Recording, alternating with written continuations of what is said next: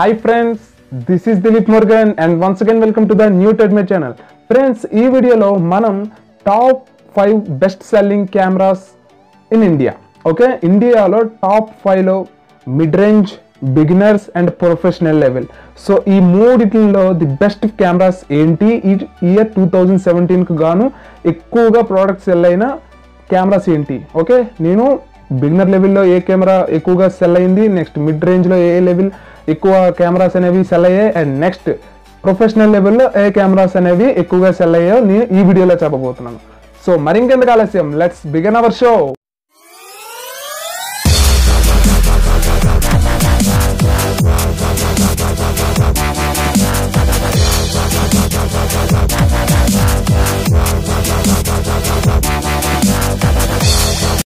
ఈ వీడియోలో నేను ఆ కెమెరాస్ మాత్రమే చెప్తా, వాటి యొక్క స్పెసిఫికేషన్స్ గురించి నేను ఎక్కువగా డిస్కస్ చేయను.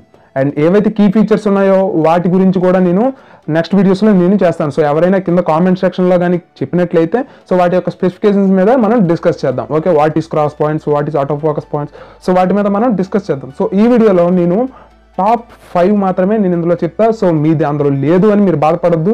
సో ఎక్కువగా ఏది సెల్ అయింది అది నేను ఎలా పిక్ చేశానంటే, మనకి షీట్ ఉంటుంది. So every company year ending వచ్చేసరికి మనకి ఇయర్ ఎండింగ్ అండ్ లాస్ట్ మనకి మార్చ్ అంటారు. సో అందుకే మార్చ్ బడ్జెట్ అంటారు. ఓకే, మార్చ్ మనకి ఇప్పుడు ఫైనాన్స్ ఇవన్నీ కూడా మార్చ్కి క్లోజ్ చేస్తారు, కానీ మనకి సెప్టెంబర్లో క్లోజ్ చేస్తారు. ఏవి ఈ ఎలక్ట్రానిక్ గూడ్స్ అన్ని కూడా సెప్టెంబర్ ఈ టైంకి మనకు క్లోజ్ చేసి అప్పుడే మనకి అమ్మేస్తారు. మ్యాక్సిమం ప్రోడక్ట్స్ ఏమైనా పాతవి ఏమైనా ఉంటే మనకు అప్పుడు ఆఫర్స్ పెట్టి అమ్మేస్తారు, అండ్ న్యూ ప్రోడక్ట్స్ అనేవి లాంచ్ చేస్తూ ఉంటారు ఇన్ కెమెరాస్లో. ఓకే, అండ్ ఫోన్స్కి వేరేగా ఉంటుంది. సో ఎలక్ట్రానిక్ గూడ్స్ అన్ని కూడా సెప్టెంబర్లో మనకి రిలీజ్ చేస్తారు. సో అలా ఈసారి మనకి కొంచెం లేట్గా రిలీజ్ అయింది. సో నవంబర్కి వచ్చేసరికి వాళ్ళ యొక్క షీట్స్ అనేవి రిలీజ్ చేయడం జరిగింది. ఇన్ని కాపీస్ అమ్ముడయ్యాయి అని చెప్పేసి షీట్స్ అనేవి రిలీజ్ అయ్యాయి.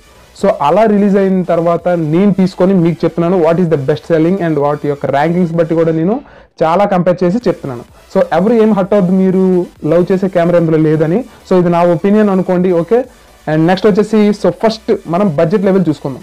సో బడ్జెట్ లెవెల్ వచ్చేసరికి ఈ ఇయర్ 2017కి గాను ఎక్కువగా ప్రోడక్ట్స్ సెల్ అయ్యాయి అని అంటే మీకు ఇప్పటికే అర్థమైపోయి ఉంటుంది. సో నేను ఇండియా గురించి చెప్తున్నాను కాబట్టి ఇండియాలో 2 బ్రాండ్స్ అనేవి most famous. One is Nikon and second one is canon. Okay, so first మనకి canon లో చూసుకున్నట్టయితే సో ఫస్ట్ canon ఉన్నది, అండ్ బడ్జెట్ లెవెల్కి వచ్చేసరికి canon 1300D ఎక్కువగా సేల్ అయింది. అండ్ సెకండ్ వచ్చేసరికి 3300. Okay, D3300. 3400 అనేది కొంచెం పెద్దగా ఎవరు కూడా ఇన్వెస్ట్ చేయలేదు దాని మీద.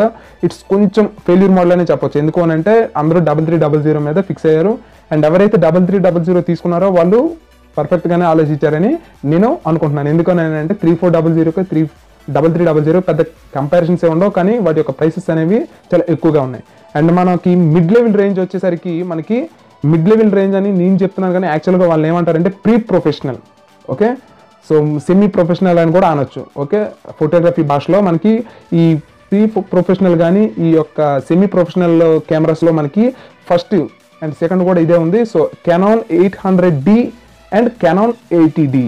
ఓకే, ఈ రెండు ఎక్కువగా ప్రోడక్ట్స్ అనేవి సెల్ అవ్వడం జరిగింది. అండ్ 77D అని మనకి కొత్తగా ప్రోడక్ట్ అనేది లాంచ్ చేశారు, కానీ అది ఎక్కువగా ప్రజల్లోకి వెళ్ళలేకపోయింది. సో ఎందుకంటే ఇది లాస్ట్ మూమెంట్లో రిలీజ్ చేయడం జరిగింది. సో పెద్దగా కంపారిజన్స్ అనేవి చూసినట్టయితే 80Dకి 77Dకి పెద్దగా తేడా ఏం లేదు, కానీ ప్రైసెస్ అనేవి కొంచెం రెండు ఒకలాగే ఇంచుమించుగా పెట్టడం వల్ల సో చాలామంది ఏం తీసుకోవాలో ఆలోచించలేక పాపం డైనమాలో పడ్డారు. సో అలా ఫెయిల్యూర్ అనేది జరిగిందని నేను అనుకుంటున్నాను. అండ్ సెకండ్ మనకి థర్డ్ వన్ వచ్చేసరికి Sony alpha 9. It's professional camera. Okay, professional కెమెరాలో ఫస్ట్ సోనీ నుంచి ఉంది, and alpha 9 it's a very very very good camera with all features, with ఎక్కువ ఆటో ఫోకస్ పాయింట్స్తో మనకి లెన్సెస్ అనేవి G-Shock అండ్ నెక్స్ట్ వచ్చేసరికి మనకి జెసెస్ లెన్స్ ఈ కాంపాటబిలిటీ ఉంటుంది. అండ్ EF మౌంట్ రావడం వల్ల నిజంగా ఎన్నో రకాల లెన్సెస్ అనేవి ఈ కెమెరాకి వాడగలుగుతాం. ఓకే, సో సోనీలో వచ్చిన బెస్ట్ ప్రొఫెషనల్ కెమెరా ఇది. సో దీనికి చాలా అవార్డ్స్ అనేవి వచ్చాయి. సో నెక్స్ట్ వీడియోలో కూడా నేను దీని గురించి డిస్కస్ చేస్తాను, అండ్ ఆల్ఫా 9లో ఏంటి అంత ప్రత్యేకత అనేది నేను డిస్కస్ చేస్తాను. ప్రొఫెషనల్ లెవెల్లోనే సెకండ్ వన్ చూసుకున్నట్లయితే మనకి నికాన్ D850. ఓకే, ఇది ది బెస్ట్ కెమెరా అని చెప్పొచ్చు. నికాన్ రిలీజ్ చేసిన దాంట్లో 810కి ఇది నెక్స్ట్ అప్డేటెడ్ వెర్షన్గా దించారు 850D అనేది. సో ఇది చాలా ఎక్సలెంట్గా ఉంది ప్రోడక్ట్ అనేది.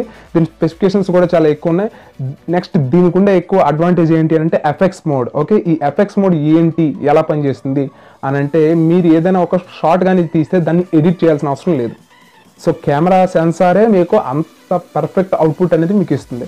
సో అది ఎఫెక్ట్స్ అంటే మీకు ఎప్పుడైనా ఇప్పుడు మీరు కావాలంటే ఇక్కడ డిస్ప్లే చేస్తాను, మీకు డిస్ప్లే చేస్తే మీకు ఎఫెక్ట్స్ అని మీకు రాసి ఉంటుంది. ఆ కెమెరాకి కింద లెన్స్ కింద ఎఫెక్ట్స్ అని రాసి ఉంటుంది. ఆ ఎఫెక్ట్స్ అని ఏ దానికైతే వాడు ఫిక్స్ చేశాడో మీరు మినిమం అనమాట, మీరు ఎడిట్ చేయాల్సిన అవసరం లేదు, డైరెక్ట్గా మీరు FBలో పెట్టేయచ్చు. ఓకే, సో అంతటి క్వాలిటీ అండ్ అంత ఎడిటింగ్ లెవెల్స్ అనేవి ఆ సెన్సార్ చేసుకుంటుంది. అండ్ దాని యొక్క సాఫ్ట్వేర్ కూడా కొంచెం దానికి ఇన్డెప్త్గా డీటెయిల్స్ అనేది క్యాప్చర్ చేయగలుగుతుంది. అండ్ సో ఇదే ఎఫెక్ట్స్ మోడ్ అంటే. నెక్స్ట్ మనకి థర్డ్ వచ్చేసరికి 5D Mark IV.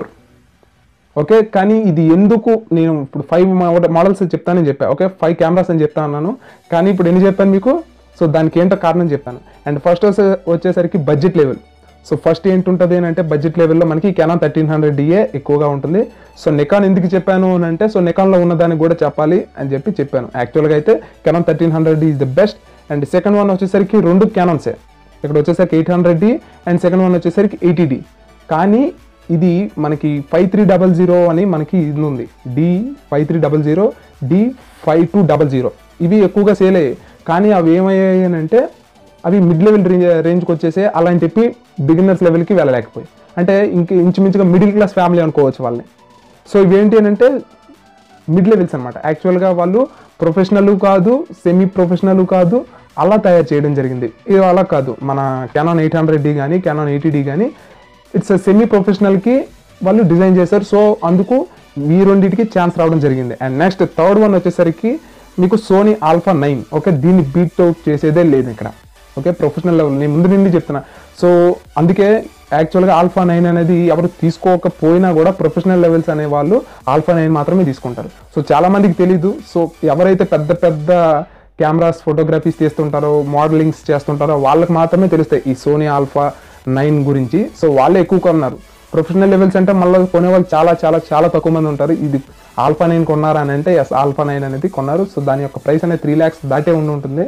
అలా మనకి ఈ 3 కంపెనీస్ ఇచ్చారు. అండ్ నెక్స్ట్ 2 నేను ఎందుకు చెప్పాను అని అంటే ఈ 2 కూడా ఇంచుమించుగా పోటీ అనమాట.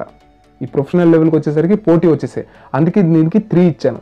సో సెకండ్ ఫస్ట్ వచ్చేసరికి మనకి సోనీ ఆల్ఫా 9 నుంచి ఉంటే ప్రొఫెషనల్ లెవెల్లో, సెకండ్ వచ్చేసరికి D850 అండ్ థర్డ్ వన్ వచ్చేసరికి canon 5D Mark IV అనమాట.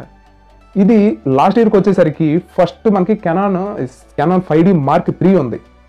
సో అప్పట్లో ఒక రెవల్యూషనరీ, ఒక 5D Mark II కానీ 5D Mark III కానీ ఒక రెవల్యూషనరీ ఇది తీసుకొచ్చింది ఫోటోగ్రఫీలో. అంతవరకు కూడా సోనీ వాడు అంతగా సెన్సార్స్ అన్ని చేసినప్పటికీ కూడా వాడి యొక్క ఎబిలిటీ కానీ క్యాపబిలిటీ కానీ వాడు అంతగా గుర్తించలేకపోయాడు. ఎప్పుడైతే ఈ canon 5D Mark III ఉందో దీన్ని చూసి ఇంప్రెస్ అయ్యి మనకి సోనీ వాడు వెంటనే మనకి ప్రోడక్ట్స్ అనేవి లాంచ్ చేయడం జరిగింది. కావాలి అని అనుకుంటే మీరు ప్రోడక్ట్ లాంచింగ్ డేట్స్ చూడండి, సోనీ సైట్కి వెళ్ళి మీరు ఏ ప్రోడక్ట్ ఎప్పుడెప్పుడు లాంచ్ చేశారో చూడండి. అన్నీ కూడా 1 year 2 years బ్యాక్ డౌన్లోడ్ చేసినవే. ఓకే, ఇన్స్టాల్ చేసినవే. అలా మనకి సోనీ అనేది సెన్సార్స్ చేయడంలో ఎంత అద్భుతమైన పనితనం సోనీకి ఉంది. కానీ అది దాని యొక్క ఆంజనేయ స్వామి లాగా తన యొక్క క్వాలిటీని ఎబిలిటీని గుర్తించలేక ఇన్ని రోజులు సోనీ సతమతమైంది. సో ఇప్పుడు సోనీ ఈజ్ రాకింగ్. సో ఇది ఫ్రెండ్స్ ఇప్పటి వరకు మనకున్న న్యూస్ అయితే. ఈ 5 ప్రోడక్ట్స్ అనేవి మనకి professional, beginners and semi professional ఈ మూడిట్లో కూడా మనకి నించున్న అమ్ముడుపోయిన బెస్ట్ కెమెరాస్ ఇవి. అండ్ ఎలాంటి వీడియోస్ మనకి కావాలి అని అనుకుంటే ఖచ్చితంగా మన ఛానల్ సబ్స్క్రైబ్ చేసుకోండి. నెక్స్ట్ పక్కనే బెల్ ఐకాన్ వస్తుంది, మీరు ఆ బెల్ ఐకాన్ కానీ క్లిక్ చేసినట్టయితే నేను అప్లోడ్ చేసిన మరుక్షణం మీకు నోటిఫికేషన్ ద్వారా వచ్చేసింది. సో మీ వీడియో ద్వారా ఏమైనా చెప్పాలి అని అనుకుంటే నాకు ఖచ్చితంగా వాట్సాప్ చేయండి. మీకు ఏమైనా సరే డౌట్స్ ఉంటే మీరు వీడియోని రికార్డ్ చేసి నా వాట్సాప్కి పంపించండి. ఇంచుమించుగా మీరు ఒక 1 minute కంటే ఎక్కువగా ఉంచకండి. ఓకే, 1 minuteలో మీకు ఏమైనా డౌట్స్ ఉంటే మీరు వాట్సాప్లో వీడియో అడిగితే నేను ఖచ్చితంగా ఆ వీడియో డిస్ప్లే చేసి నేను దానికి ఆన్సర్స్ చెప్తాను. ఓకే, సో అంత ఇంటర్ఫేస్ అనేది మనకి ఇంకా పెరగాలి అని చెప్పేసి చేస్తున్న మొదటి అడుగు ఇది. సో మీరందరూ దీన్ని ఆహ్వానిస్తారనుకుంటున్నాను. And this is Dilip Murugan, keep smiling, signing off, bye.